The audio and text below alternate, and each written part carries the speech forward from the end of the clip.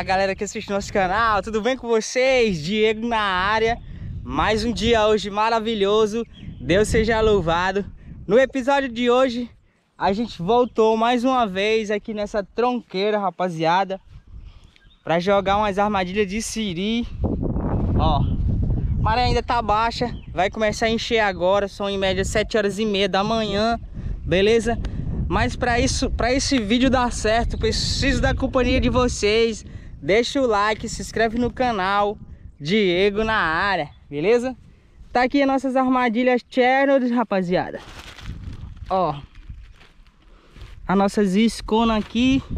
Comprei um miojo não, uma canja de galinha, que são os miúdos, né, do frango. E eu vou estar dividindo ele em dois aqui, galera, beleza? E hoje vai ser mais uma vez vídeo com as nossas armadilhas de Siri, rapaziada. Gostei muito da eficiência que elas tiveram no primeiro vídeo.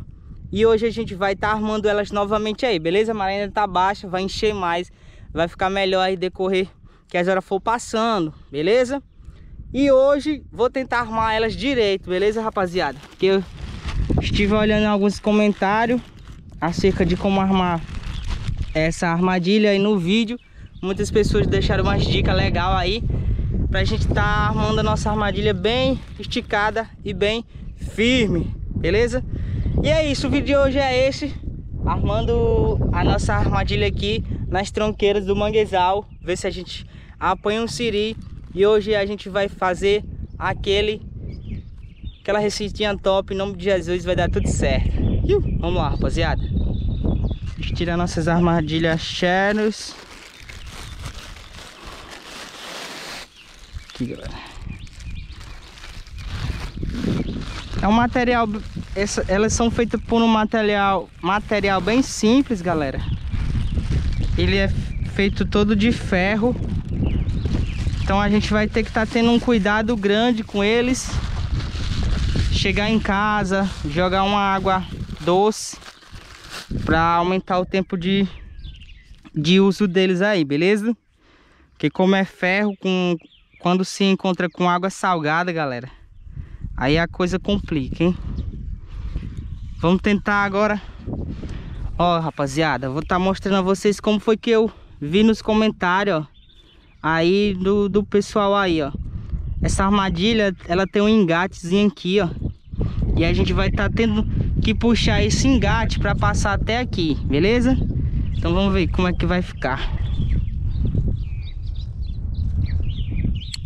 Aí, rapaziada, que top, hein, cara? Olha aí, cara, bem fácil de armar, rapaziada. Da outra vez eu tava tendo que dar um nó aqui na ponta, mas dessa forma é bem mais prático, porque ela vem como um gatilho e fica travada. Funciona como um gatilho. Aí, aí, ó. Tá armada as armadilhas já, galera. E agora eu vou estar fazendo as iscas aqui de frango, galera, que é miúdos de galinha, ó. Eu vou estar fazendo uns cortezinhos nele aqui, ó, pra soltar mais o sabor desse frango aqui. E tá chamando o nosso siri aí, beleza?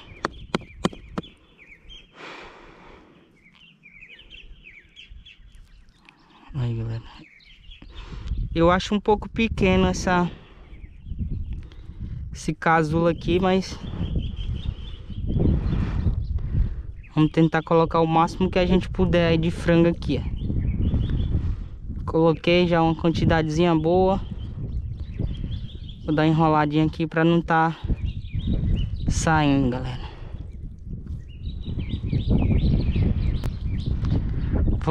Vou fazer o mesmo modo aqui nessa outra. Agora é só armar, correr pro abraço. Ó, pra deixar a nossa armadilha mais bem fixada no chão. Vou estar colocando uma pedrazinha aí, ó. E vamos armar ela aqui do lado dessa tronqueira aqui, galera.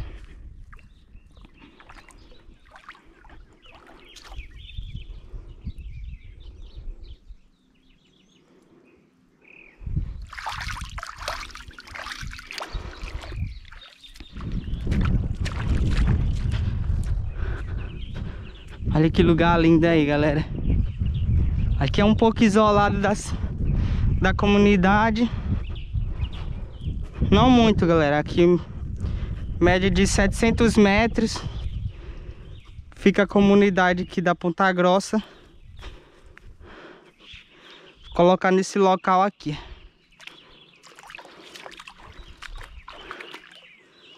A água tá escura, galera. Mas vamos ver se vai sair alguma coisa por aqui.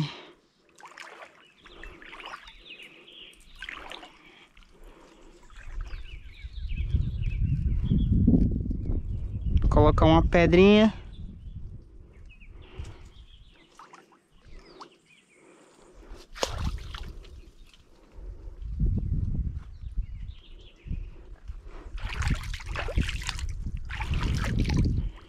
Voilá. Vamos deixar um tempo bem bacana aí, rapaziada. Deixar um tempo bem bacana aí pra gente ver como é que tá a reação no primeiro momento aí, na primeira puxada aí, se vai dar bom o dia hoje, beleza?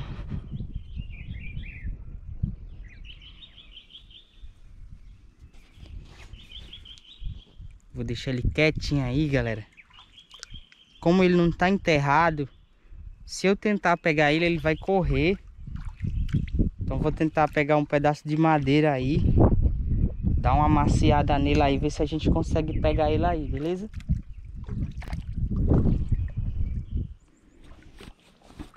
Olha o tanto de peixinho novo aí, galera, ó. Não sei se vocês estão conseguindo ver, cara, mas aqui é como se fosse um berçário, entendeu? Um berçário desses peixes menores.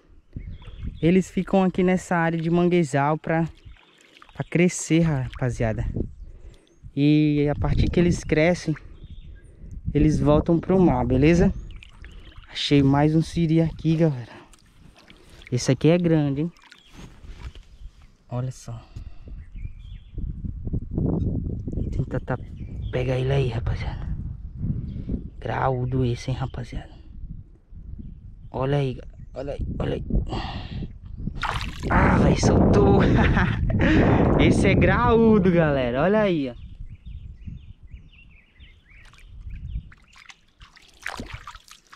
Olha o tamanho desse siri azul, galera. Só tem gigante hoje, hein?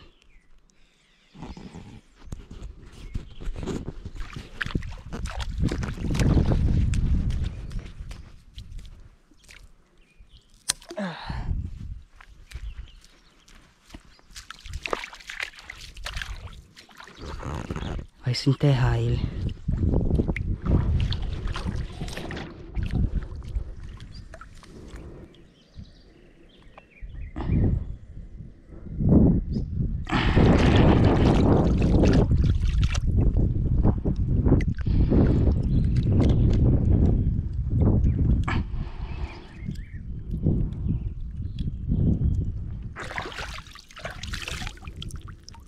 Esse aqui é um macho, galera, ó. Olha o tamanhozão dele aí, ó. Olha, tá aqui ele, galera. Aqui ele, ó.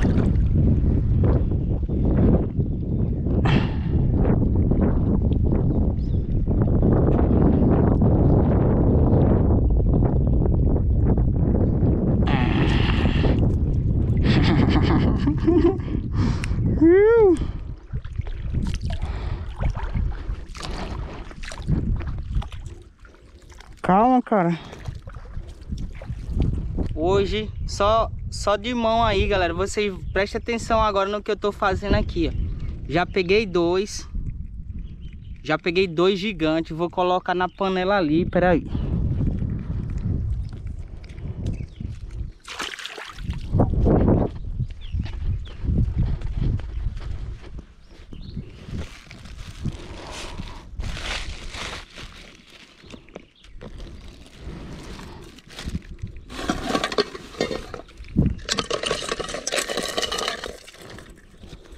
Aí, galera, já coloquei 2 aqui.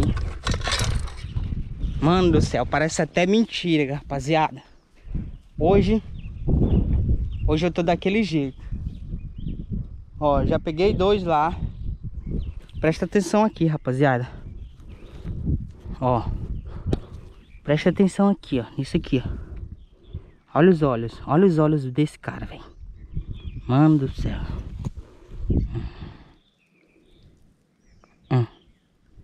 Olha só, galera, ó. Olha a outra aqui, ó.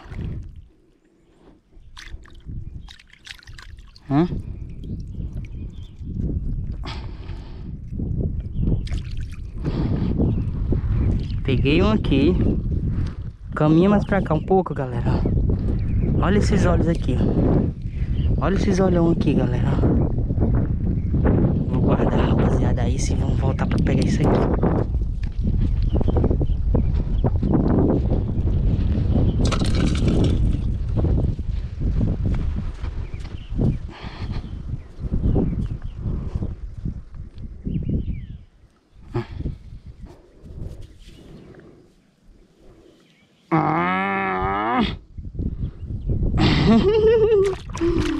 Olha isso aqui, galera. Ó.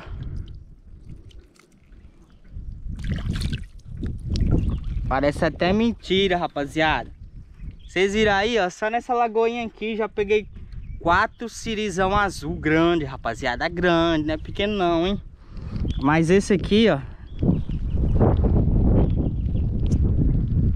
Esse aqui é diferente dos outros 3 que a gente pegou. Esse é uma fêmea, ó. Ó. Isso aqui é o estômago dela, que a gente chama. A barriga. Ela é bem mais larga, galera, ó. Beleza? Bem mais larga do que o macho. E esse aqui vai estar voltando pra vida aí, galera. Pra reproduzir. Ó. Foi embora. O negócio é prestar atenção, rapaziada. Prestar atenção nos detalhes aí. Beleza? Olha, tem Siri lá já, viu? Tem Siri, galera. Vamos dar uma puxada agora. Depois aí de uns 15 minutos já temos 3 sirizão azul grande, galera. Hoje vai ser épico. Daquele jeito. Vamos dar a primeira puxada aí pra vocês verem. Já tem uns caras andando aí. 1, 2, meia aí já. Olha aí, galera. Olha só como veio aí, galera. Olha só como veio essa armadilha aí, velho. 1, 2, 3, 4, 5. 5 sirizão gigante, galera. Já batemos o recorde da outra vez. Meu Deus do céu, velho. Olha o tamanho desse siri aí, rapaziada. Olha o tamanho desse siri aí, galera. Ó. Ó. Glória a Deus. Obrigado, Jesus. Já temos um vídeo épico, rapaziada. Agora a gente vai correr lá na outra armadilha lá, que a gente deixou mais ou menos aí uns 200 metros uma da outra. Independente do resultado, rapaziada, a gente já vai tirar as armadilhas, porque a gente já tem um tanto de suficiente que a gente vai precisar para esse vídeo. E é isso aí. Caraca, velho, tô surpreso, rapaziada. Surpreso, Deus é muito bom. Como vocês viram já naquele primeiro momento, peguei 4 sirizão, galera. Só assim, prestando atenção. Cansei, galera. Cansei. E o outro armadilha tá aqui nessa área aqui. Essa água aqui, como é mais escura, o siri ele se esconde melhor. Aí o que eu pensei, vou colocar aqui pra ver o que a gente vai ser surpreendido aí ou não, né? Vamos ver. Mas graças a Deus a gente já foi surpreendido na primeira armadilha. Glória a Deus. Vamos lá, vamos dormir já. Aí, rapaziada. Veio 2, cara, mas tem um grande. Ó. Olha o tamanho do bicho aí, ó. Olha o tamanho do bicho aí, galera. Mano do céu. O episódio tá épico, hein, rapaziada? Cê é louco. Graças a Deus. Vou recolher já as armadilhas, rapaziada. Dei apenas uma puxada em cada uma delas e o resultado foi ótimo. Deixa muito like nesse vídeo, rapaziada, pra gente fazer um, tipo, deixando a noite toda pra vir buscar no outro dia. Eu acho que vai ser um desempenho muito bom aí, a quantidade boa, beleza? E é isso aí, rapaziada. Vamos recolher o Siri agora, dar uma amaciada nele aí. A expressão amaciada, rapaziada, pra quem não entende, quem é novo, é como se fosse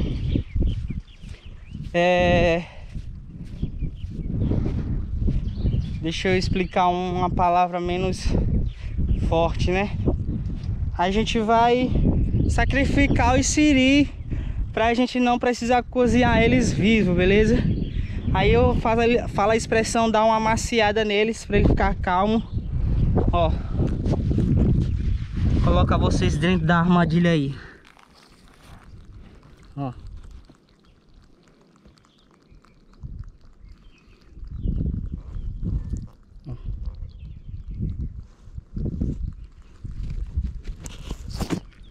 Você tá doido? Só tem gigante, velho. Rapaziada, vocês não vão acreditar nisso não. Eu vou vir aqui nessa área aqui pra procurar uma sombra pra gente pescar, pra gente preparar nossa comida. E olha o que eu me deparo aqui, galera, olha. Olha o tamanho disso aqui, rapaziada. Olha o tamanho. Olha o tamanho disso aqui, galera. Olha aí, rapaziada. Você tá doido? Olha o tamanho, rapaziada. Olha as patas desse cara. Só bruto. Lagoa dos Monstros, rapaziada. Olha aí, ó. Sirizão macho, ó. Obrigado, Jesus. Procurar uma sombra pra gente fazer a nossa comida. Beleza? Vamos ver se a gente encontra um local aí de sombra e que não tenha muito vento, rapaziada, ó. Troféuzão, ó. Estava bem aqui paradinho.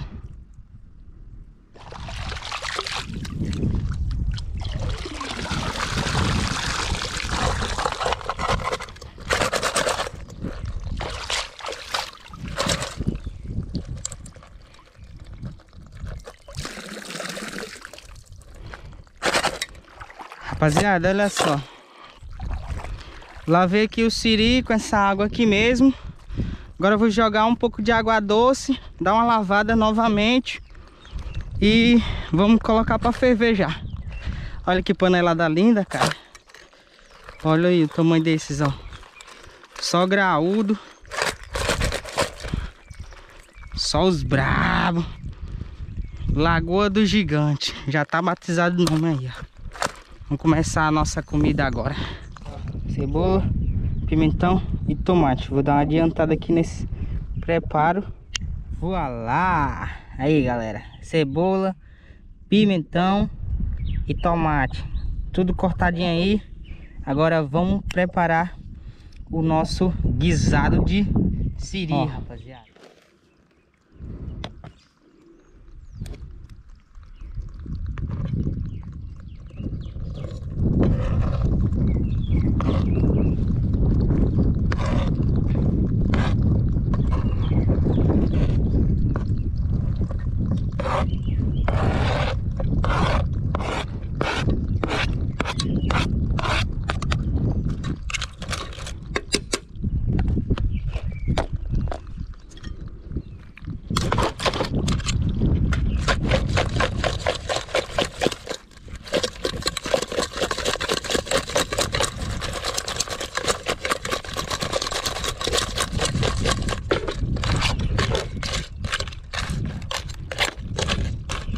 Colocar o azeitezinho de dendê pra ficar tipo uma moquecazona, galera, bonita.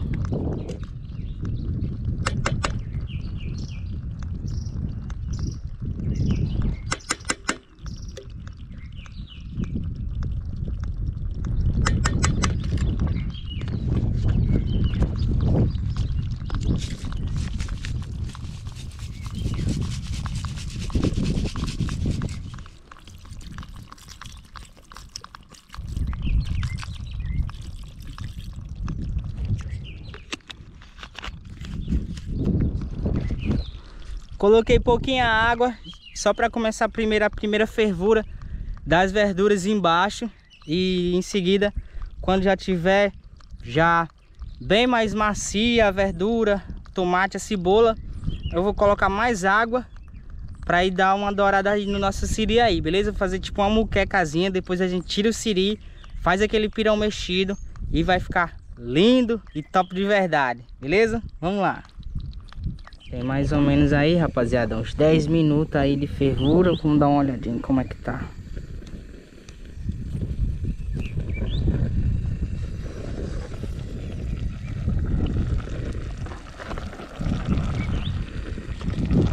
Olha aí, rapaziada, ó. Tá cheirando, hein, rapaziada. Coloquei bem pouca água mesmo, rapaziada, pra esse siri tá cozinhando mais no vapor. E agora a gente vai tá tirando o siri. Vou colocar aqui na tábua e vou tá preparando um pirão aí do caldo, beleza? Falta acrescentar ainda um pouco de creme de leite para ficar um pouco mais consistente aí. E vamos lá, vamos almoçar, né?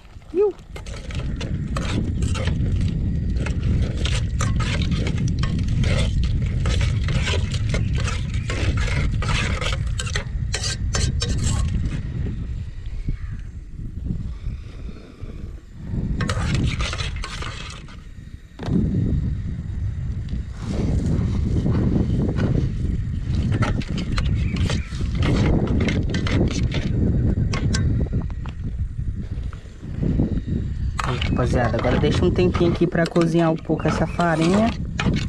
Vou deixar ela assim bem molinho, pirãozinho bem mole, ó.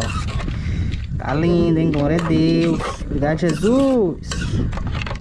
Aí, galera, olha esse pirãozinho aí mexido, molinho. E aqui tem siri hoje, hein, rapaziada, ó. Olha o banquete de siri aí, ó. Olha o tamanho desse, galera, ó. Só gigante. Graças a Deus aí esse episódio foi épico.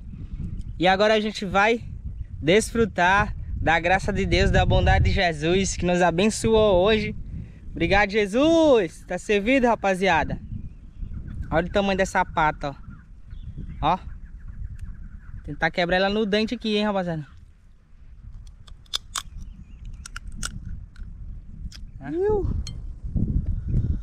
Olha a carninha de siri.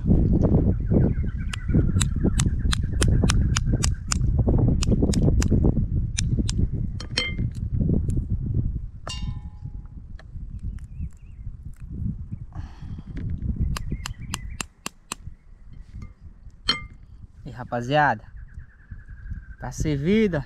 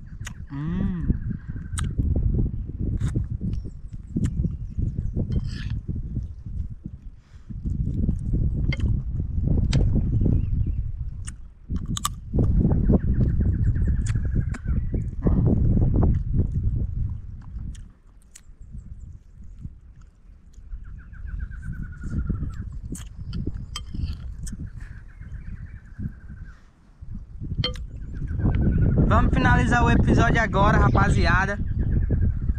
Muito saboroso.